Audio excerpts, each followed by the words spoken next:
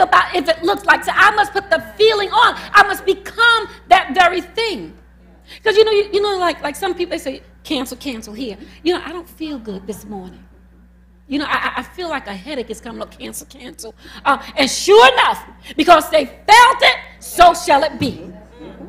Because see, feeling is an energy. And see, that energy will gravitate to you. And that feel, as you begin to speak it, because as you speak it, say, this is what I feel, you're wooing it. And as you continue wooing that thing is going to come to you, and it's going to embrace you, and you're going to embrace you, and you're going to be upset. Hello, somebody. So we see feeling and the body are connected. Put on the feeling, and the body will come. And that's all what Spirit is saying. Prepare me a body. And you know what I'm learning to wake up, prophet? I feel prosperous today. Someone asked me earlier when we first came on at 12 noon. They said, how are you doing today, prophet? I said, I feel wealthful. I am infinite prosperous. That's what I'm feeling. But it doesn't look like it. Is the situation saying the same thing? It doesn't have to say it, but I'm feeling it because I am that very thing. And because I'm feeling it, I'm wooing it to me, so shall it be. This is the law of the Spirit. Yes. When we're talking about feeling, it comes to me the scripture about putting on the garment of praise for the spirit of heaviness. And see, there is a putting on that God is telling us to assume and to take. He wants us to take action in the spirit and actually just put the feeling. Put the feeling. If you say you're not feeling good and you have no energy or whatever, go into praise. You're taking the action. And as you do that, it comes more and more upon you. So why not do that? Why not take that spirit of feeling of whatever you want and just let it fit on you, just like clothing, so that you will become it. That's right. So they must put it on in order to become it. And like as long as you have that outfit in that closet hanging up, it's not going to do you any good. But as soon as you put it on, you begin to say, okay, now I can see how it really looks on me. You can have the imagination. Say, oh, it may look this way, maybe too snug around here or too big around here. But once you put it on, you get the true picture. And Spirit is saying today, put me on. Yes. Put that feel-good spirit on so that you can feel me, so that you can possess me, so that you can have me. It's only in the putting on that you can have it and possess it. And this is what we see Jacob did in the scriptures when he came to his father, because his father was blind. And his father gave his eldest brother a command, told him to go and prepare me venison. But what Jacob did, because he was listening to Spirit, he began to put it on and began to act. He said, come closer. And see, when they said you got to showcase, don't get fearful. Because see, as long as Jacob was afar off talking to his father, it was okay. But when the father said, come close so that I may feel thee, oh God, see, there could have been some indecisiveness. There could have been some fear there. There could have been, oh God, okay, this is just a game. No. You got to know that this is not a game I'm playing. This is real. I am that very thing. You got to know it so much until they can feel it. But I may not look the part. You got to feel, you see, I am the part. Because it's all about me anyway. I am that. And even though Jacob was not in the natural the eldest, but he felt like the eldest and he reaped the eldest blessing. And this is what we got to get into church. Began to becoming that very thing that God has called us to walk into. Because I just feel by the Spirit that the blessings are lingering in the heavens and they are sure, but you got to reach up and lay claim to it and say that I am that, I'll be that. Now the prophet has already said it, so I'll be that. But I don't feel like I should have that. I am that. Because God said it. And because God said it, so be it. Because see, you're in the earth saying the amen to what God has already said in the heavens. That's the only purpose that you have in this earth. You're here to say the amen.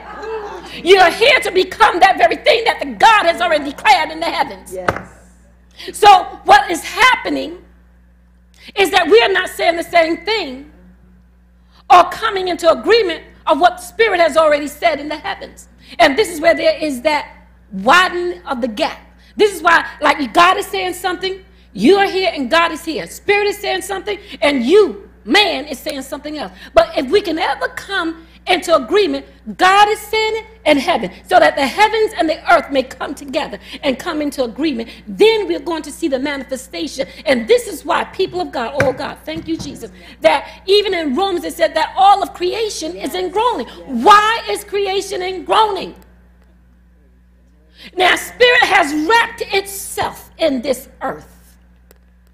But why is creation in groaning? It's because earth is not saying the same thing that heaven is saying. Earth wanting and desiring to come back into oneness with her first estate. But because earth is not, hello man, earth, you're not saying what heaven is saying, there's a division.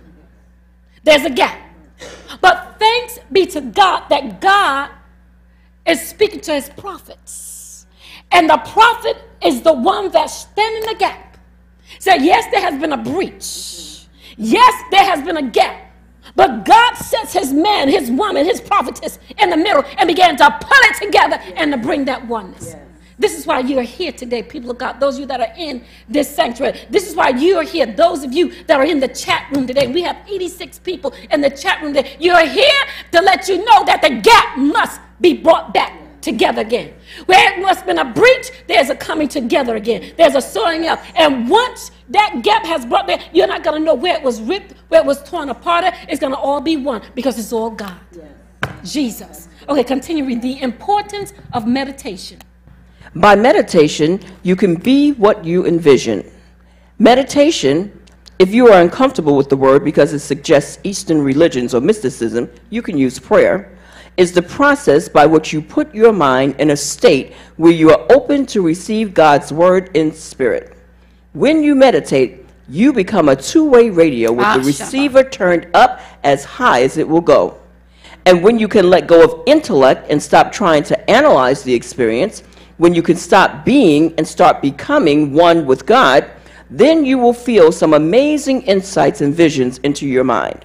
Wow. Okay, but I want you to read also because, give the scripture Joshua 1:8, because see, there's a key that happens. It's very important when you meditate. Things begin to come into right divine order. So just read Joshua 1:8.